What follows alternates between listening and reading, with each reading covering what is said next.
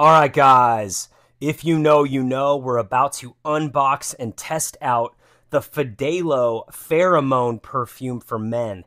If you know anything about pheromones, basically what it does is pheromones are supposed to mimic those kind of like unconscious animalistic scents that attract a female mate to a male mate. And so these pheromones can actually mess with the females and kind of lock them into you, and they don't really know why. That's supposedly kind of what's going on here. So let's go ahead and unbox this, and then we can see what we think about it. Here we go. All right, so, ooh, look at that. It's got a nice little velvety bag, kind of like that. All right. Here is the unit itself. It's 0.35 fluid ounces, and I don't think you're going to need that much of it. I think this is going to last you quite a while. It's got a sprayer just like any other perfume or cologne would. Let's go ahead.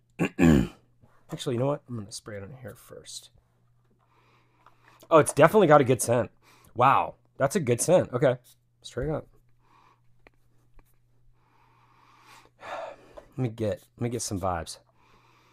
Okay, straight up. This is here's what I'm surprised about. A lot of times pheromone colognes, the scent is kind of an afterthought because you're going for the pheromone part, the part that attracts the animals into you.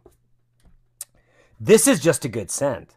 This is a scent that people are going to notice, and it's kind of a sophisticated, kind of a woody. It's a woody citrus. That's what I want to say. I want to say, like, and I'm an idiot. Like, I'm not like a perfume expert or anything like that. But I want to say woody citrus. That's the vibe I get. So to me, what that is it's not too serious, but it's also not too fruity. It's a good middle of the road. You could wear this during the day, but you could also wear this for a night out in a more formal setting or like a date night or something like that. This stuff's really nice. I think it's worth, I mean, especially looking at the number on the page there, you can never have too many of these. This could end up being one of your favorites, and let's hope it brings you the female animals.